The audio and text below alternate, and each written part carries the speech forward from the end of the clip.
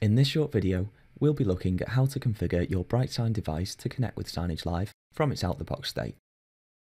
We're using a BrightSign XD3 player connected to a display using HDMI. It's also connected to the wired network. All the settings are added to the player by inserting a micro SD card which runs the configuration files.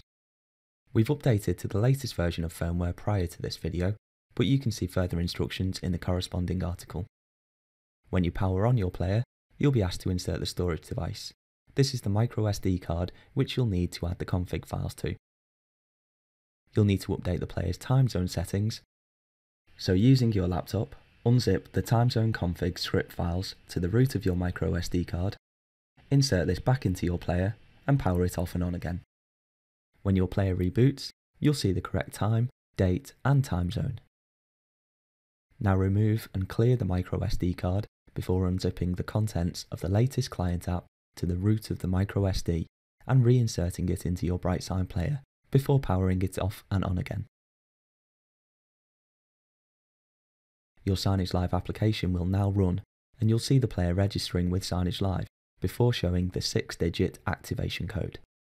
This should then be activated on your Signagelive network using one of your active licenses, and when the player next successfully performs its content check, you'll see the green tick appear to let you know the display has been successfully connected to Signagelive.